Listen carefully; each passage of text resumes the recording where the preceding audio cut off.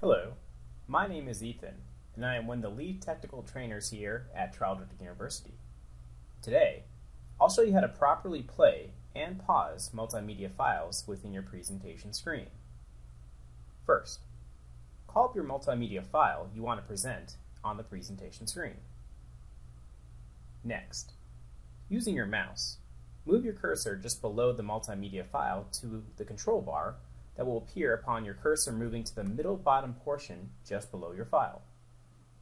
Click on the control bar to expand out the full control box. There, you will see the toggle button between play and pause. Click on the play button to start the multimedia file. Click on it again and it will pause the multimedia file. You have now successfully played and paused a multimedia file within your presentation screen. There are in fact much faster and more efficient ways of playing and pausing multimedia files on the presentation screen. To learn more, please consider participating in one of our many training courses.